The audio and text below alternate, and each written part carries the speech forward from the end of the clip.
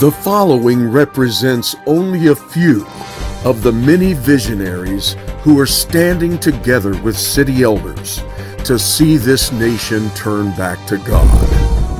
You know, some people will say, we just need to preach the gospel. That has to be the priority for all of us.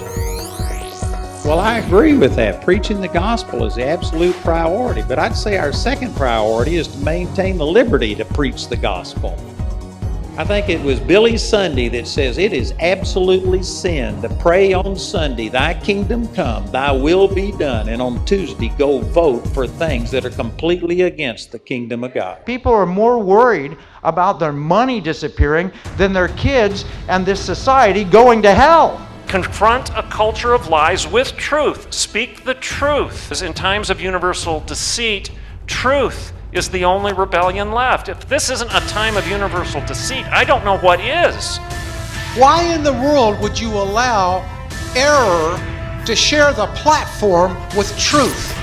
But until they hear from their pulpit why the Democrat Party is no longer just a party, and this tired argument that says you shouldn't try to legislate morality. Folks, men of God, women of God, listen to me.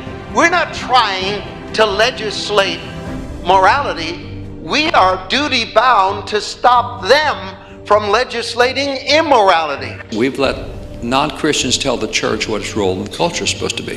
Here we have again, for the first time in human history, an astronaut that has walked on the moon, that has come back almost home safely, and he wants to make sure that people understand that Jesus visiteth man.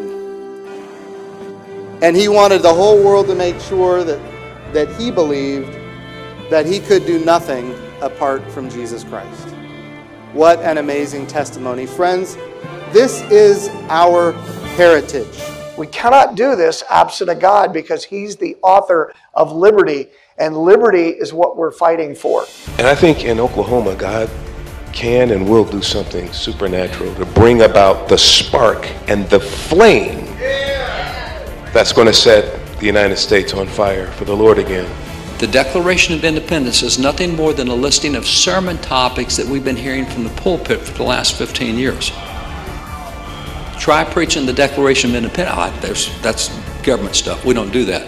No. The government stuff was a reflection of what they were being taught theologically at that time. The First Amendment was guaranteed the free exercise of religion. These were religious guys who wanted to make sure the government could never shut down religious activities, not the other way around. Right. And so we're told exactly opposite. But when you go back and look at the history and see what's back there, there's just no question America would not be the same nation had it not been for the church.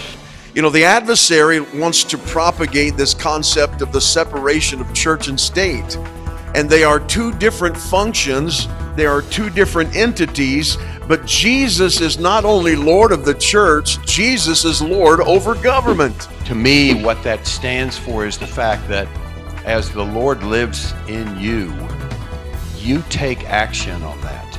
And that's what City Elders is about, is being out there and loving God with all our heart, soul, mind, and strength, loving our neighbor as ourselves, and getting involved. The condition of America in the world is only what we either allow or disallow as the body of Christ. Tulsa will be in a city in which the majority will not only be saved, but their transformed lives will transform the state and influence the whole nation. To him who knows to do good and does not do it, to him it is sin. We must be about our Father's business, and we must make sure that America remains that shining city on a hill to the glory of God. Thank you. God bless you. God bless America. God bless Oklahoma. Hallelujah. There is nothing more powerful than a God idea whose time has come. Join the movement, change the world. Welcome to City Elders.